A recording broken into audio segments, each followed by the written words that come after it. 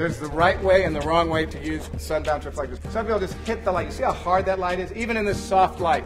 When I use these, very gentle. Use it just like a mask that you would feather in Photoshop. Just subtly bring this light in. Just subtle. See how soft that is? It's very difficult to get this kind of a wrap of really beautiful natural light in a studio setting with artificial lights. But being able to manipulate the actual sunlight with light modifiers and silks makes it all the more possible to get this gorgeous natural wrap and beautiful luminescence to the skin tones. Great. Butt's great. Chest is great. We need to basically now paint and sculpt the light.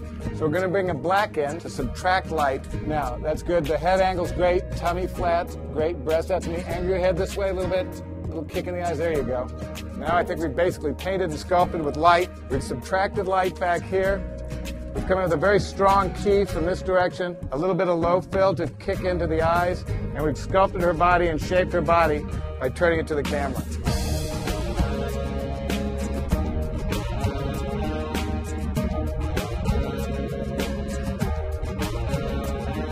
We use tickling, we use techniques, we use scenarios as spice to food, as salt to food. We don't douse it on, but we use it as needed when needed. This shot is with no Sunbounce, no polarizer.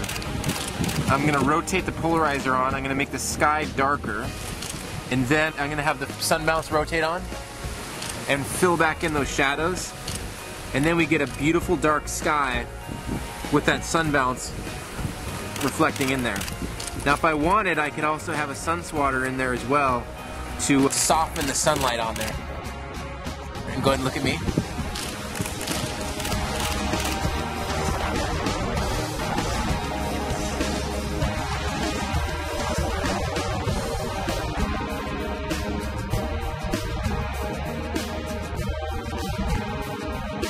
That's great. Go ahead and tickle each other again.